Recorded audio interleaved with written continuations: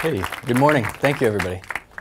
I feel like after that introduction, the pressure's really on, especially since here we have every idea being recorded for posterity for all of history. So I hope to live up to the kind words that Todd's said about me this morning. This is a talk about software that isn't about software. It could probably also be titled How to Drive Yourself Crazy by Overanalyzing Everything, and how to, lose friends and annoy people by getting stuck in infinite loops of existential, metaphysical sorts of philosophical thoughts and ideas. So, 10 a.m. Everybody ready for some really heavy thinking? This is me. I'm Cory. I go around and look at things and learn things and talk about things and meet people, and I'm interested in stuff. I'm interested in ideas. I live in Denver and on the internet. And I'm kind of a lazy student, learn by doing type of person, less of like an academic sort lately. So that's sort of where a lot of this started. I realized I like doing a lot of other things besides writing code. I like listening to music and hiking and eating and watching movies and reading and all these other things. And so I started asking, well, what can I learn about software while I'm doing all those other things? So that's sort of the origin of all of this. I want to first start out by thanking everybody that helped put this event together today, all the organizers, the other speakers. Thanks to all my friends who helped me kind of get my ideas together and encouraged me to, explore this path and challenge myself by giving this presentation. And most of all, thanks to all of you for taking time to be here together and learn today. Hopefully we can all grow and make the craft of software better by our actions here today. So along the lines of thinking and learning, one of the reasons that I decided that it was fine to try and draw a path through all these other things in life and apply them to software was the Apprenticeship Patterns book, where Dave talks about taking a different path than the linear one. Starting with a pattern and just kind of seeing where it leads, seeing what correlations are interesting, and winding your way through the information that way. And that concept's interesting to me. Another talk that kind of inspired me in this direction was Glenn Vandenberg's talk about real software engineering, which I saw at Ruby Hoedown, I guess a few years ago now. It's online. There's a Confreaks video from Lone Star Ruby in 2010, and there's a link to it. But it's really cool, and he kind of draws a lot of analogs between software engineering and engineering in the real world. And I'm going to draw a lot of hopefully reasonable analogs between software engineering and all sorts of other stuff. So I'm an associative thinker. I'm really interested in learning about learning and cognition. Not very well read on the topic, just sort of like weekend warrior, kind of curious. I'm interested in building a more integrated and intentional sort of life, right? So taking all the things that I'm interested in and figuring out how to make them work together, instead of a compartmentalized sort of life where, I work 8 hours a day and then I'm myself after that, and, this other, bicyclist or whatever on the weekend. Or, you get the idea, hopefully. I'm also consider myself like a lifelong student and lifelong learner. And, I hope that at this point, craftsmanship and software development have evolved enough that we can agree that, the art of creating software and the work of creating software is about a lot more than just interacting with a screen and a computer. It's largely about people. We're making software with people, we're making software for people. And there's a lot of, sort of interpersonal and communication aspects that I think are worth considering and thinking about. I think we can learn a lot from other domains there. Because I don't know about all of you, but I'm, pretty typical antisocial geek and not very good at going out and socializing with people who don't talk about computers and the same sorts of things that I'm interested in. I also believe that lessons are everywhere. They're all around us. Like, there's all sorts of interesting things that are just waiting for us to notice them and see them and learn from them. But we have to be open to those, right? We have to be like mindful and sort of present in order to benefit from them. So now you kind of have a lot of the context and the background on where this started. Another big push, which helped me in the direction of thinking about these things, was I got sick of code. I got tired of screencasts, tired of tech books. This is kind of cool, it's in a movie theater, but I got a little bit tired of conferences. And I needed to take a break. I needed to step back. Burnout, I believe, is the term. And I'm sure probably a lot of you have experienced it, and if you haven't, at some point it's likely that you will. But 24/7 code does not, a happy, balanced life make, in my experience. So I took a break. I had fun. I went snowboarding. I went out to eat. I, went hiking, read some books, did all the other things that were a part of my life that I'd sort of neglected for a while. And what was interesting to me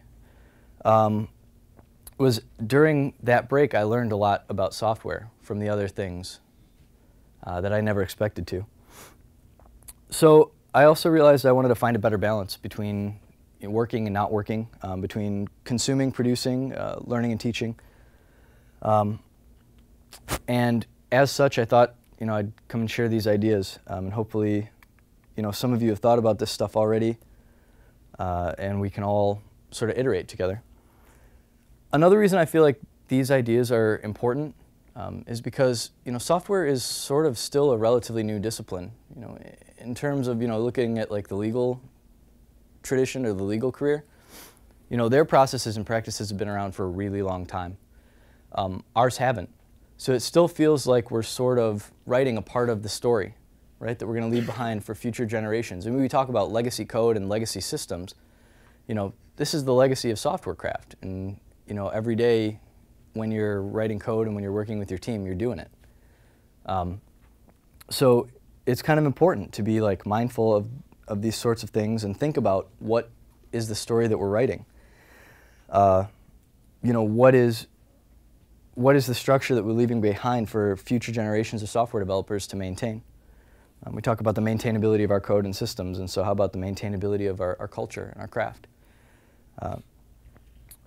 I think what we focus on is important, and we can try to be more functional, think more functionally, and leave a better story. So a lot of this, like I said, is probably going to be obvious to some people. Some of it's going to probably be obvious to a lot of you. But most or all of these ideas are sort of new to me, so please bear with me. I'm trying to understand how they work together and the best way to connect them, but it does require some patience on your part. So here's the plan. Here's what I'm thinking. I've sort of put together a way to draw analogs between software and other aspects of life. So I'm going to kind of go over that. And then some examples or observations that I've had. And then what I'd like to do is kind of have a conversation, see what observations or insights you all have and what you think about all these ideas in general. And then we'll go back over it and hopefully have something valuable to take away at the end of all this. I think it's important to review and reflect and incorporate knowledge into our practice in order to become better students. So the framework that I'm kind of proposing for analogizing any aspect of life to software is looking at a few simple aspects. What's the same? What's not the same? And what's the point? So the intersection or the parallels are the obvious correlations, right? The things that are the same about software and XYZ domain. The differences are things that either only software has or only the other domain has. Think about things like the main value proposition or the main function of a program. Functional programs take input, return output, and they're all built around their main function executing. They're stateless and elegant solution to a lot of problems.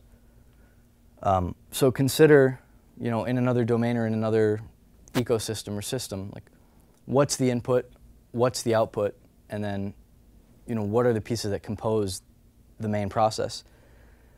How do they win? How do they lose? How do their actions support their goals? Some other things that we can consider, I think, are the problems that people face in another domain, how they happen, how they're addressed, right? Look at the history of the industry. Do they have a longer tradition than software, or shorter? And consider their communication. Consider the style, the pace.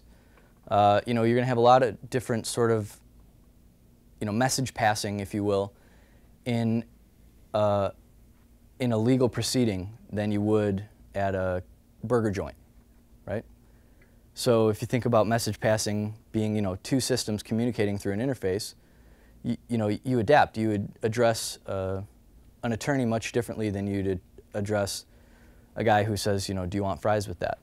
And it's all good, right? It's all just communication, but if we can be aware of that, perhaps we can have more effective communication, have more effective exchanges, and get more value out of them, and everybody, benefits from that. So how do we integrate the lessons that we see? I think that, when we look at the similarities, we say, okay, well, we both have this process. We both have the idea of message passing. I'd use that as an example. How do they do it? How do we do it? And can we learn something? Can we optimize from that?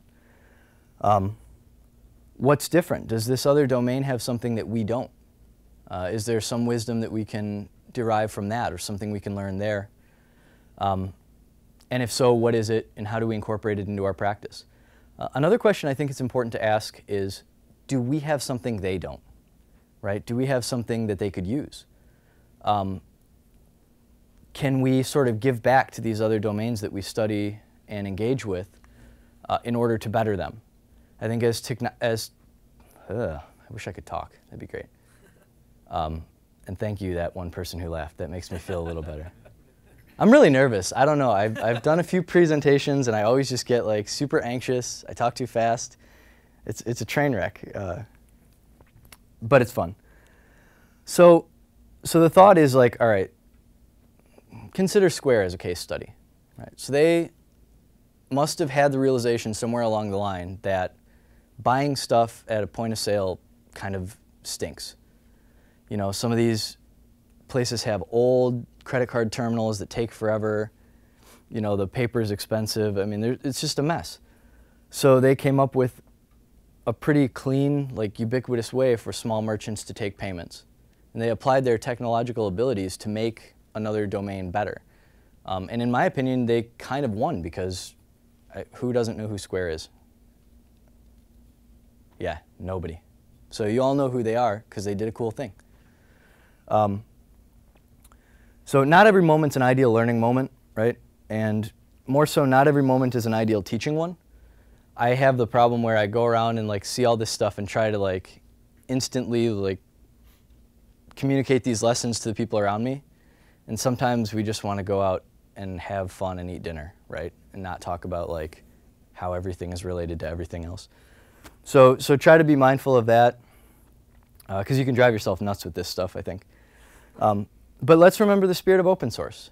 If we can give something back when we get some value, maybe we should try and do that. Okay. So here are all of the things that have been keeping me awake at night. I'm trying to figure out how they're like software. Baseball. Right? The other day I was sitting at breakfast with a friend and talking about this stuff, and I said, well, asked him if he could think of any examples of what I'm trying to talk about here. And he said, well, yeah, I played baseball growing up. He said, and it was fun. And what's interesting to me about it, sort of a behavior that I still apply in my software practice is reflection. So, in the middle of a game, in the middle of an inning, right, you're going to focus on different things than you would in the postseason. So for example, if it's the first inning, maybe you're not so worried. But if you're in the 7th inning and you're down, you're worrying about the pitcher's speed and strength, and like what he ate for breakfast this morning, and the exact, you know, choke on the bat. Like really, really finite details. Because you're in the middle of a cycle, right? It's like being in the middle of a test-driven development cycle. You're focusing on what are we going to name this variable, and you know, what is the API to this module or what have you. He said, and then after the season, you know, I would think about different things. I would think about, you know, how did I play in relation to my team, right? Like, what was my role? What was my function in the team? How did I relate to my coach? In the same way, I think we can think about, you know, how we are relating with our software team.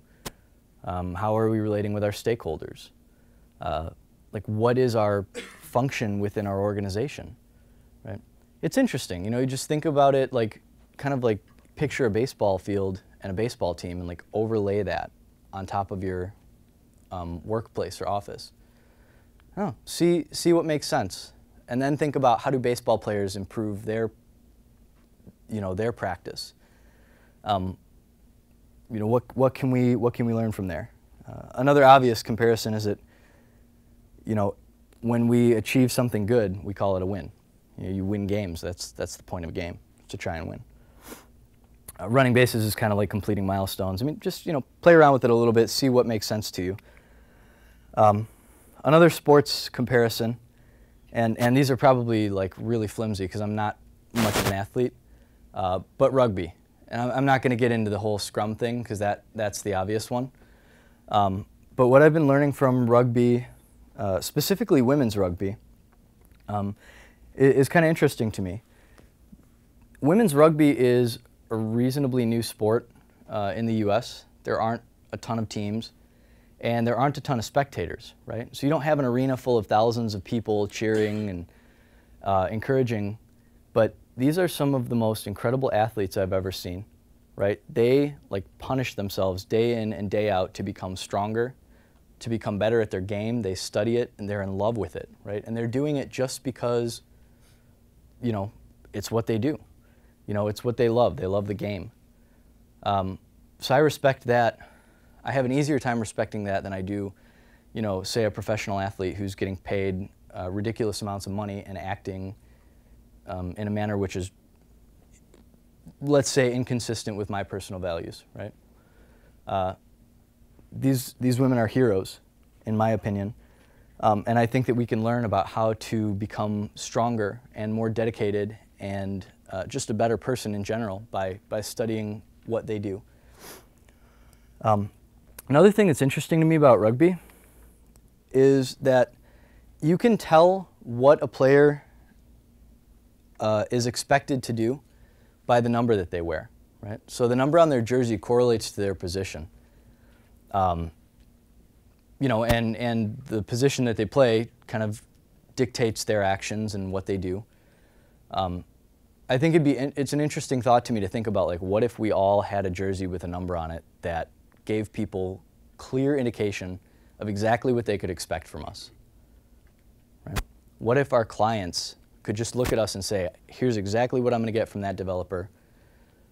Here's exactly how they're going to, you know, run across the field. I mean, granted, you know, there's some room for style and there's some room for personality there, but by and large, you know, a person's position sort of is determined by their attitude, their body type, and their personality, and it likewise sort of reflects a lot of that as well. So, naming, right? It kind of goes to the idea of accurate naming. Separation of responsibilities, and making it clear what the behavior of a module or function should be. Also kind of speaks to the idea of like constant training and retrospection, like constant evaluation and refactoring. You have to look at, like, you know, when I tackle, how's my stance? So there are very sort of things like that. When I refactor, what's my process? Am I methodical? Do I go through and write a test? Or do I just hack and slash and then hope at the end of it everything is green? So I was trying to represent that with a Ruby hash. Another funny observation that I have is that Ruby and Rugby are only one letter apart, right? So maybe give it a 5-minute read on the Wikipedia page and see what you can learn from that, just for the sake of having names that are so close together. And Bill Murray thinks you're awesome, by the way. Another cool phenomenon in Ruby, they have this thing called the social, right? So both teams, like, it's a violent sport. Has anybody ever seen a rugby match? Okay, a few people, yeah, it's like brutal, yeah? So these people are basically like out on the field, you know, for all intents and purposes trying to kill each other as far as I can tell, right? And they get beat up and cut up and bruised and scraped and, you know, at the end, sort of somebody wins, maybe. It's kind of hard to tell. But after the game, players from both teams get together, and the home team always hosts this thing called the social. So the social is basically a big party where they hang out and drink and have fun. Probably not dissimilar to like an after-conference event, right? And even though we're all from different companies, we're all from different teams, you know, maybe have competing interests, we can all get together and celebrate the love of the game together and try to figure out how to improve it, right? Like how we can all become better. User groups, communities are the same type of deal. You know, people from all walks of life in all different places, and we're all just trying to figure it out. Also, like software, Rugby, not that old in the grand scheme of things. I guess in its modern form, it's been around since the 1830s. You know, so longer than software development, but not as long as like philosophy per se. Snowboarding. And one of the best days I had was this killer week where we got a bunch of stuff done, wrote a bunch of tests, shipped a bunch of features. Like at the end of it, I just didn't want to see any more code. But we accomplished a lot, and then we went snowboarding. And I learned a couple of things that day. First, that I am a horrible snowboarder. I fell down, I think, more than I rode down. But what I started to realize about halfway through the process was that it's not really about trying to make yourself go. You're not pushing yourself. You're not moving really of your own volition. You're trying to balance. And gravity does the rest, right? So you're trying to balance, and you can control a couple of different things. You can control your direction, and you can control your speed mostly. Probably if you're better than I am, you can do it very well. You know, it's a lot about balance, which I think makes sense in a lot of areas of life. I think in software, the idea of balance between adding and deleting code or features, right? That's worth thinking about.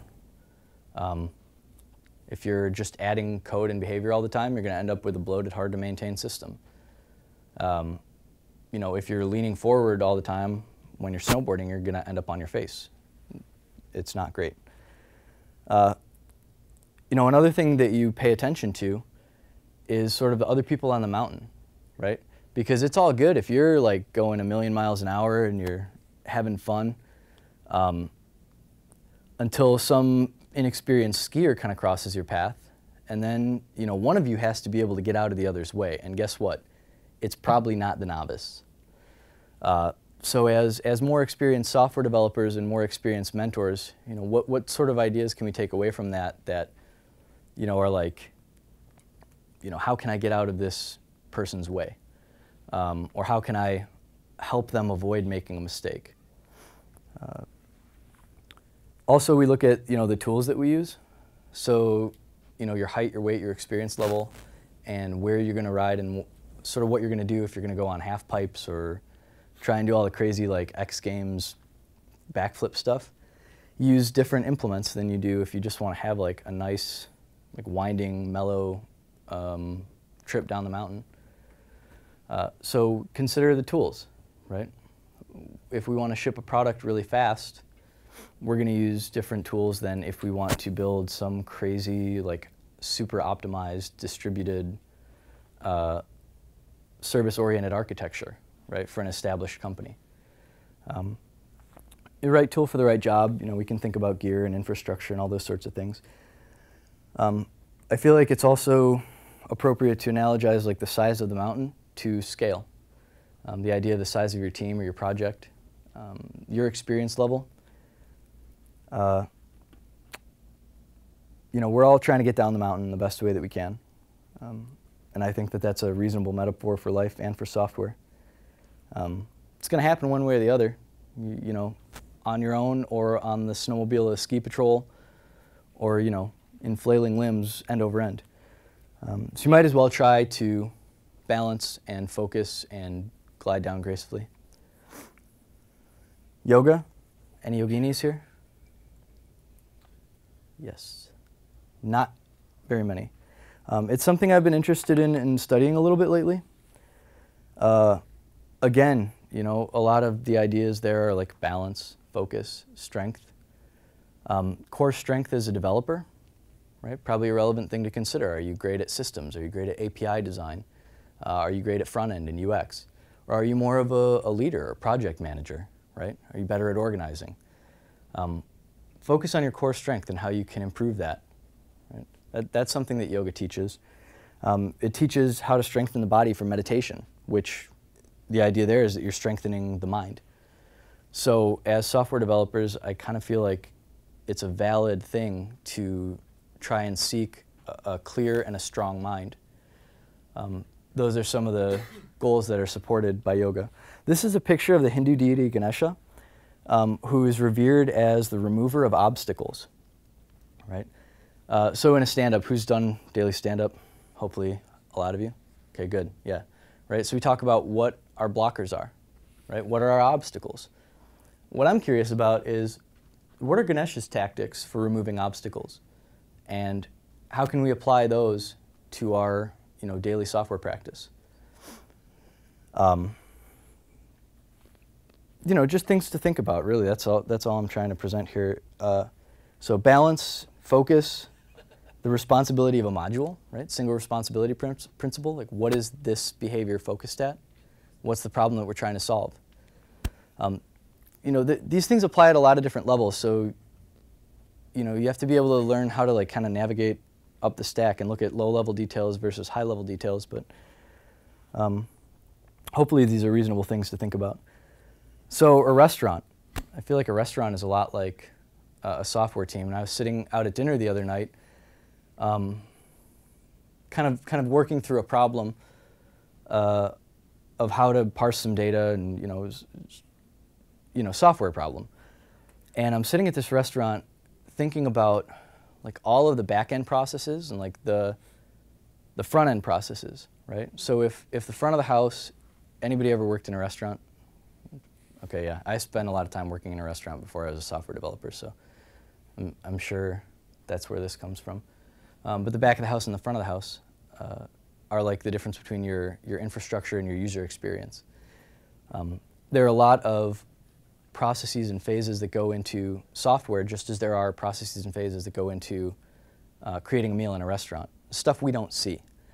And then there's the stuff we do see, you know, the aesthetics of the place, the lighting, the pictures, the music, maybe smells, right?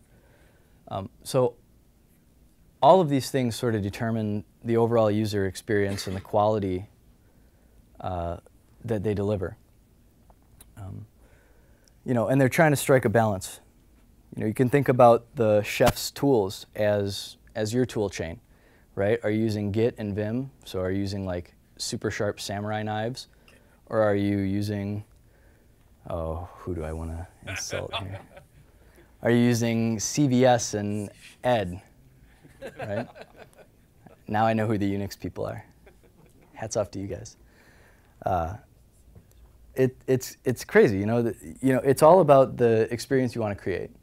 There's a place in Chicago that I like to eat. It's called Al's Italian Beef, and you go and you order an Italian beef sandwich, and it's this amazing like sautéed in brine, and it's great, right? It's greasy and it's delicious, and you eat it, you know, at the counter, like standing up, and that's a very different experience than going to a 5-star restaurant and sitting down for a formal, you know, 8-course meal or something like that. And I like food, so I'm good with both, but they focus on different things. You know, are you a small software firm or are you a giant company? Should you be focusing on, you know, shipping great user experience at a very small scale, or are you trying to cater to, you know, hundreds of millions of users over a nationally distributed, like, service-oriented architecture? If you're big, go look at how a big restaurant works. Figure out how they become more efficient and learn from that. And if you're small, you know, go to a little cafe and see how they work, and just see what things look like at different levels and in different places. I think in my abstract I promised that we'd talk somewhat about food, so here's a picture of some delicious sushi that I ate. Another area where I think like food and dining maps to software is that, you know, food is art that is made to be destroyed. It's made to be consumed, right? So they put all this effort into, you know, cooking and like sourcing ingredients, figuring out a menu, you know, executing a dinner service, and at the end of it, you eat what they made, and it's gone, right? So I think that code and software are real similar. We put all this work into it, we ship a product, it's consumed by users, and they give us feedback. They say, this is good, this is bad, you know, cut this piece of behavior out of the system, cut this item off the menu. You know, or I've been sitting here waiting for 2 hours for my meal, what the heck is wrong with you people? Like, if you guys watch Kitchen Nightmares, the Gordon Ramsay show, like, yeah, it's sweet to just like watch him come into this restaurant or whatever and completely shatter these people's delusions about what they're doing. You know, you have these restaurant owners of these places that are failing miserably, and they're thinking, well, it's fine, I don't know what the problem is, or it's this manager, or it's this server, or it's, you know, X, Y, Z. They're trying to play the blame game. We do that in software projects all the time. And he just comes in and lays waste to their misconceptions and says, no, you know, you're all the problem. Like, this all has to work together. In a software team, everybody has to work together or we can't ship. We have to work with the stakeholders or we can't give them what they want. You know, your code has to work together. All the functions and modules have to interact appropriately. You know, your infrastructure all has to work together. So it's a great thing to see how all of these small cycles and functions tie together to create an amazing and delicious meal that you can just destroy. I think marriage is a lot like software. You know, we bring in these third-party dependencies and all this other code. You know, if you're trying to ship something really quick or ship a prototype, you basically like gem this, gem that, bundle, install, good to go. And I've done that without thinking about it, you know, hundreds of times. And then a year later or 2 years later, when they stop supporting that third-party library you were using, or it's time to upgrade Rails, or like, it's nothing but a giant mess of fail. It's like we're marrying these third-party libraries. And some interesting, you know, I think some valid questions to ask if you're going to marry a person are, you know, do our values coincide? What are our kids going to look like, right? Nobody wants ugly babies. It's okay to laugh. You can either laugh with me or at me. Like, either is fine. You know, laughing is good. It's fun. Yeah, you know, this is a little cynical, but when it's time to remove those third-party dependencies, like, how messy is the divorce going to be, right? Are they going to take all your, like, half of everything and leave you paying for it for the rest of your life? It's a little dark, but, you know, it's worth thinking about. Other things that I think we can learn from marriage are about, like, communication. Like, you have to work through some tough things. Like, have conversations that are not fun, and deal with some stuff that's like a drag in order to build a stronger relationship and get better results out of, you know, out of your time together. I think you can apply that sort of thinking to, like, somebody that you're going to be pair programming with long term. You know, what's the give and take? What's the balance? Or with a project, like, you're marrying a project. You're marrying its goals. You're marrying its ideas. How about with a team or a company, right? So you're aligning yourself with all of these things, whether you realize it or not.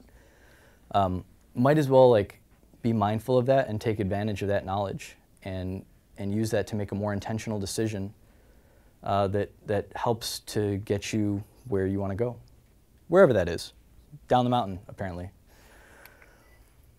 Nature's pretty cool. I like it. Ecosystems, there's a lot of them. Nature is great too because I think that it adapts. Human beings can come in and build a thing and it seriously impacts the natural ecosystem, but somehow it figures out how to right itself in spite. Does your code do that? How's your code going to adapt to the future? Gardening is a lot about controlling conditions. It's about harvesting and yielding and finding a balance between those things. And if you're gardening, you probably have bugs. And if you're writing software, you probably have bugs. So, that's one of those obvious one-to-one correlations that's just a gimme, basically. I was watching this show the other day called Life After People, and it talks about what would happen if human beings were wiped off the face of the earth. Some giant catastrophe happens. What the result would be. It was kind of cool. I had no idea that caribou and reindeer are actually the same species. Reindeer are just a domesticated form of caribou. And so what they were exploring there was that since these caribou have been domesticated, well, let me back up. I'll give you a little bit more context. Caribou every year make a 3,000-mile migration. There's about 1 million of them, right? And that's their thing. It's part of what they do. So these domesticated caribou, reindeer, when the caribou come by, some of them try to join the migration, right? It's their natural instinct to try and get back with the pack or the herd or whatever. What is a group of caribou called? Anybody know? Let's go with herd. All right. Yeah, so they try and rejoin the herd. And so what they're saying is if there were no more people around, these reindeer would basically try to rejoin the herd, and some of them would be able to do it, but some of them wouldn't. Right? Some of them wouldn't be able to hack it. And so I think about is my code going to be able to hack it in the wild? Or is it too big and bloaty and domesticated and lazy that when nobody's around to maintain it, is it just going to fall over and die? Let's hope not. Our work can become stale, not able to run in the wild. And somebody's going to come along and they will eat it. So we have to constantly refactor. We have to learn and improve and iterate. And I feel one aspect of craftsmanship is about improving the craft, which hopefully is why we're here today. So let's not build a community or a craft that is sedate and sedentary and is going to have somebody come along and eat our lunch. I like space too. I think it's a show on Discovery, how the universe works. So I like to just sit there and watch that and think about, how does a solar system like a software system? There's a lot of ways. I feel I've enumerated enough examples that we have the idea here. But I will say this, space makes me think about scale.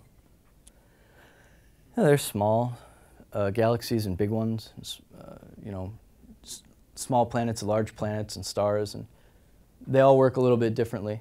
Their size is a factor, proximity is a factor, orbit rotation.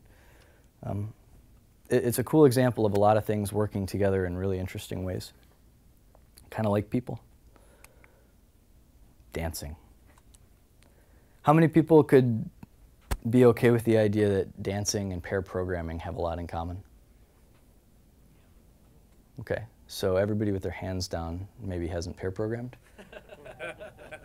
You guys should do more pairing. It's fun. It's a great way to learn. It's communication, right? It's back and forth. It's give and take. There's a rhythm to it, right? So there's a lot of small feedback loops that we have to kind of tune into. In dancing, you get very immediate feedback and very subtle feedback from your partner. And, it's about balance and communication. I think pair programming is the same way. You know, you're responding to subtle changes. If anybody's ever done remote pairing too, that gets really interesting because it sort of removes a lot of the visual cues and sort of the unspoken communication that happens. So now you have to pay attention to things like your pair's tone of voice and how hard they're hitting the keyboard. You know, I mean, if it sounds like keys are getting murdered, then you might need to step back and like take a deep breath and figure out what's eating them, because you know you're probably not going to be as productive as you would otherwise if you're both like on a level and communicating effectively and you know, dancing to the music. Oh my God, thank God he's done with all the examples. It's your guys' turn to talk. So the framework again, the schema that we're looking at is, you know, what's a gimme? Like what's blatantly apparent? Scale, scope, process, variables, you know, components, tools. What's obviously not the same? Is there something that we can adopt or we can learn? Or is there something that we can give them or we can teach? And then finally, like, what are the lessons that we're learning from our reflection and introspection in order to achieve greatness? How can we become better teachers, right? Like, how can we know when to share our insights or when to give them a pyramid of greatness that will help them achieve great good? Thank you. I feel like, yeah, like I really expected like a bigger reaction at the Ron Swanson Pyramid of Greatness. It took us a while to read it. Yeah. I spent a lot of time like making the background. I probably should have like focused on saying intelligent things or, you know, some sense of cohesion in all of this, but I figured throwing in the Pyramid of Greatness forgives a multitude of ills. Thank you. Okay, so let's see. Now you all get to like poke fun and tell me how crazy I am and like go write some code, you silly, silly man. I think we have another microphone, so whoever would like to, let's be courteous to one another. Like, again, we're all trying to figure this stuff out. But I think if we take turns, we can hopefully have some interesting stuff happen. Who wants to start the bidding? This gentleman here? Here, I'll give you mine, because I'm sick of talking. One thing you might take into account here is crafts. You know, we're trying to become craftsmen, and you know, the whole apprenticeship program and such. The guilds back in the Middle Ages had, for all these skilled trades and crafts, they had the process that you would go through. Mm-hmm. I weave, among other things. And so there's I hate to say it, but waterfall really applies to weaving in a lot of ways. Because you have to plan ahead of time what you're doing. And obviously, once you get into it, you adjust to it and make changes, but you know, you have to know what fiber you're using. You have to know what pattern, what colors, what structure of the fabric. And then once you have that going, then you get into the process of building it. And it's not uncommon to spend 20, 30 hours before you even start weaving in terms of preparation and such.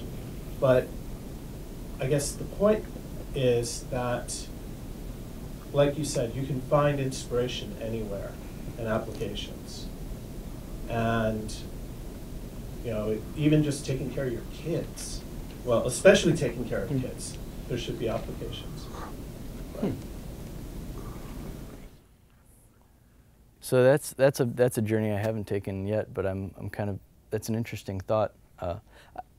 I think the craft metaphor applies really cleanly, and actually that's, you know, one of the things that I'm interested in is, you know, mentorship and apprenticeship, and like I'm mentoring an apprentice right now and like constantly trying to figure out how I can become a better mentor and how I can become a better teacher. And also, I'm glad that we have at least one other systems thinker in the room who sees things this way, because it gets a little lonely sometimes. So weaving, I like that. You know, and actually as you were going through that as an example, you know, the thought occurred to me that we have, I forget what the actual technical term for the phenomenon is, but it's like the shower effect. Like you get stuck on a problem and blocked. Does anybody know what the actual name is? Like you're stuck on something and you can't figure it out, and then you go take a shower, and the idea just, like your subconscious basically has a chance to work it out. Yeah, and helps you get unblocked. But I think, you know, a lot of times when I've gone and made something, right, that helps to sort of move that process along. And then as I'm making something with my hands or building something or whatever that's not software, you know, that moment of clarity comes through, and then it's like, oh, cool. I can, you know, finish what I'm doing and then go solve my software problem. Again, that's a nice advantage of having an integrated life and like not being stuck doing one thing. Like you have to be able to switch contexts in order to, you know, get that effect to happen. Over here? I think part of this goes to the right brain, left brain, where if you're engaging the creative side, you're engaging the right side, and the analytical side, I believe, is the left side. Correct me, anybody, if I'm wrong. But if you can engage both sides, that's why pair programming is so good, because the person at the, I heard this expressed once, but I may get it backwards too, but the person at the keyboard is engaging the left side, the person who is not at the keyboard is engaging the right side. You then have a whole brain working. It's in two different people, but it's a whole brain. So I think this may tie into the left brain, right brain theories. I see that making a lot of sense. That's another one of those things that yoga helps with for me. A lot of it is kind of about balancing out, like, you know, the sort of those left and right brain sort of aspects of your thoughts and yourself. But yeah, it's got to be, two heads are better than one is the saying, I think, right? And that makes a lot of sense. Yeah, of course. Here. I think too, the more that we expose ourselves to different areas, the more we see patterns and are able to see patterns.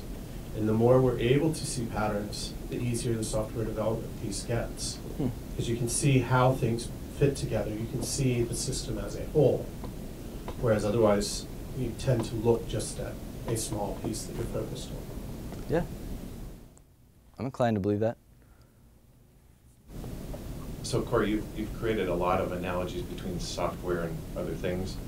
And what I really appreciate about what you've done is you've taken a light touch to each of the analogies. This is kind of like this, and this is kind of different, and I appreciate that. I think in software sometimes we take a detailed approach to analogies, so we try to say software is just like manufacturing cars, and each car is like a story card, and each piece of windshield needs to be moved along in a pull system, and you know, we try to get into this really detailed analogies, and you haven't done that. You've taken a very light touch to it. I want to say that because I want to take one of your analogies a little bit deeper, and I want you to stop me if I shouldn't do that. So you said food is like art that's meant to be destroyed. And code is kind of like art That probably should be destroyed. That's what I want to get to. So do you think legacy systems need to be constantly rejuvenated, and that if a legacy system has been sitting there for 10 years, it's like a plate of food sitting on the table for 10 years? I think that's an interesting comparison. I would almost go at a little bit of a different level and say that legacy behavior needs to be reevaluated. Because it's not so much the system that I think I'm concerned with, but it's like, what is this behavior? What value is it delivering? Like, is this something we need anymore? And when you start looking at it from that aspect, I feel like you get into kind of like opportunities to refactor your business. You say, well, we're doing this because we had XYZ process that was, you know, some shipping fulfillment thing, but now we're a completely digital products company, so no, why would we need shipping? You know, like the more things that you can eliminate or kill or shut down or like dispose yourself of, I think the better. So yeah, the answer to your question is yes, like legacy systems should be constantly reevaluated. And the question there is like, can we make this better? Can we upgrade it? Can we replace it? But in my work and in my practice, a lot of times the goal is like, can we get rid of this?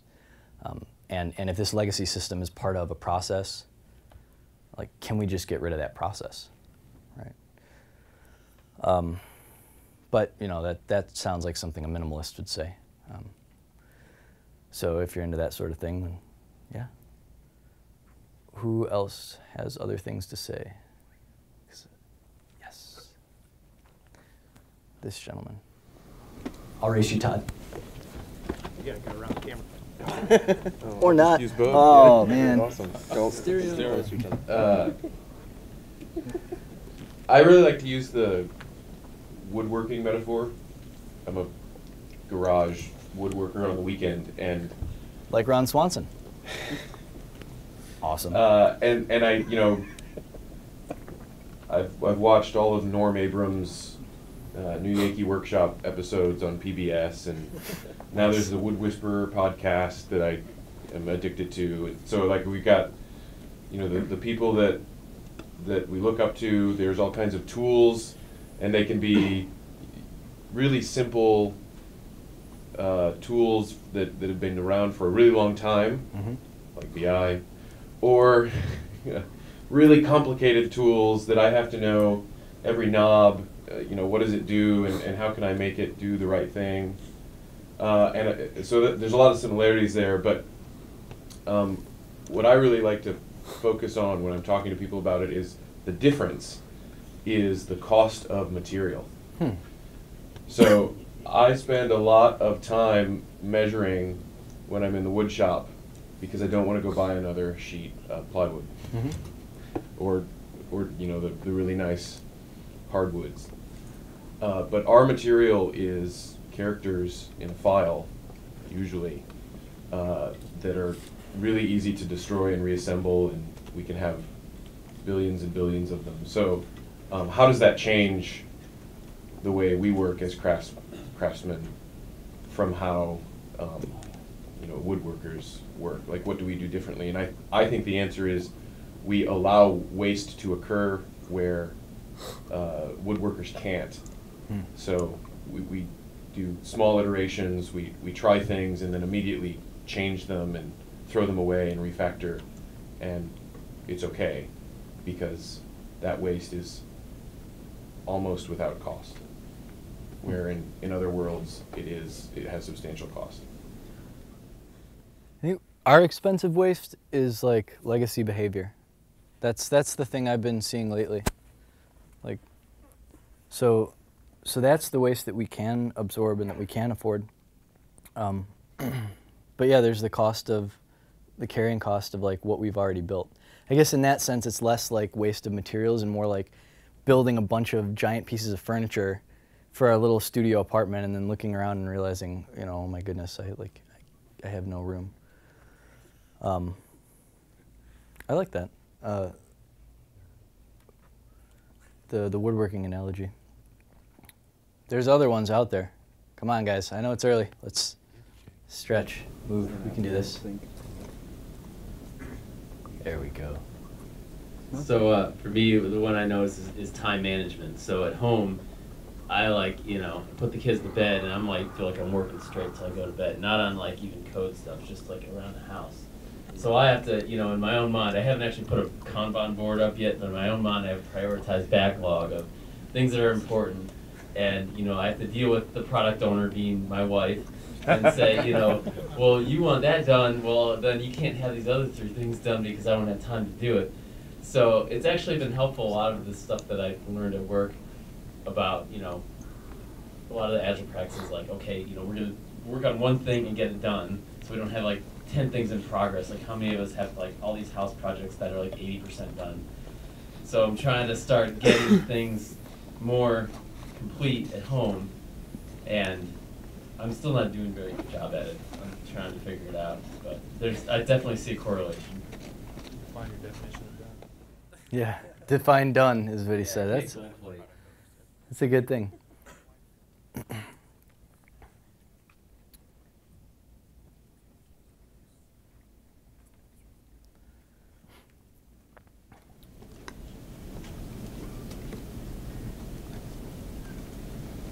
Just to kind of piggyback off of what John was saying about the family, kind of going beyond the craft of building software, but looking at the interaction of the team and the team dynamic.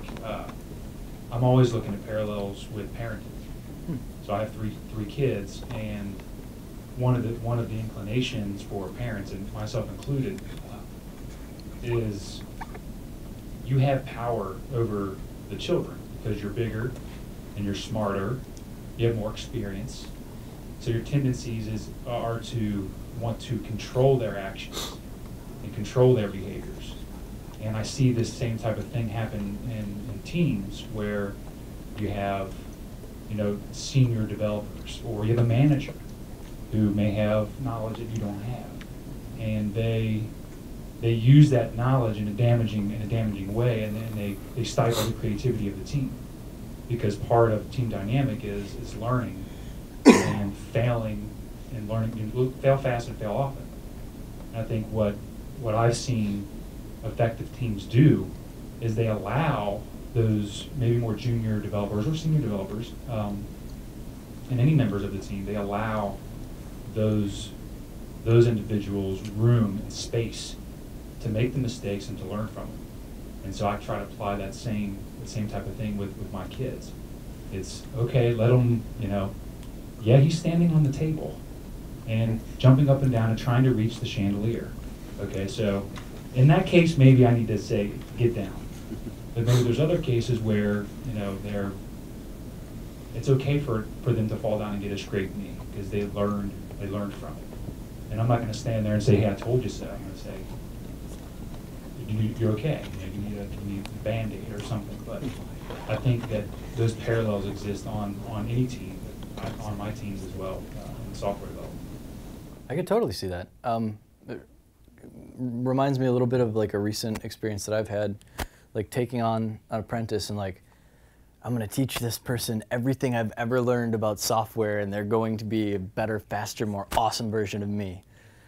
And that was absolutely the wrong idea.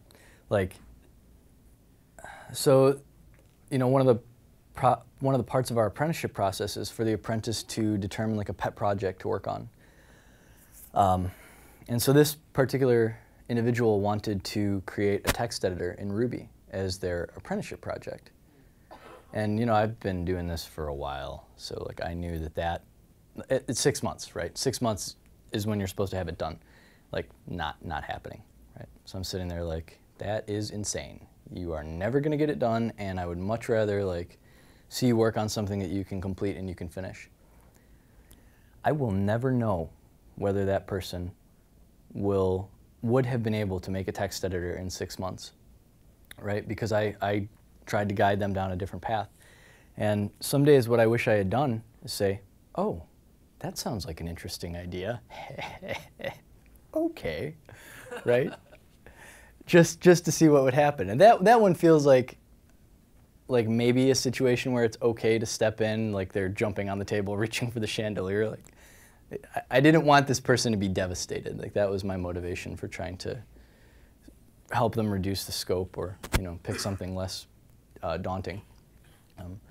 But I'll never know. And what I'm learning about like mentorship is that it really is just sort of about like helping to show a person where the path is and like clear obstacles out of their way, and letting them make mistakes.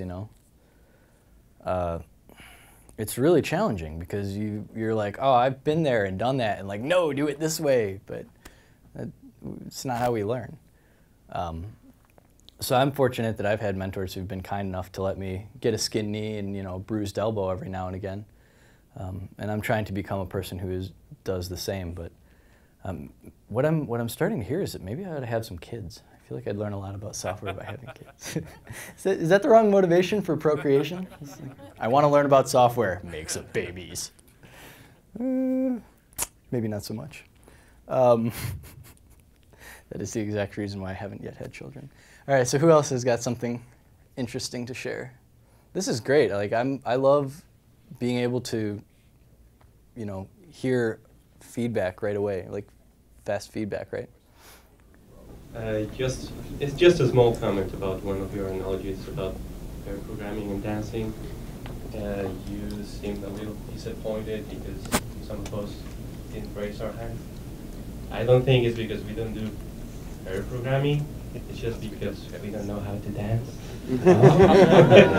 So I guess it's not oriented to the corporate audience. One day, if I learn how to dance and I'm dancing, I'm sure I'm gonna say, "Hey, this is like pair programming." Yeah, I didn't mean to take a pot shot and say that you guys haven't done pairing. I was just trying to get a laugh and relax a little bit. But I'm actually not a good dancer.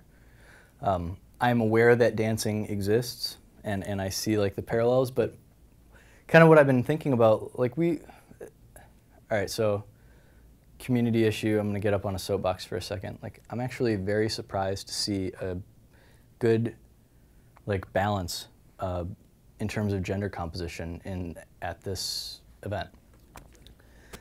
I think it's a good thing. You know, I go to lots of conferences and user groups and stuff like that where it's just a bunch of dudes, and I don't know. I mean, I already know how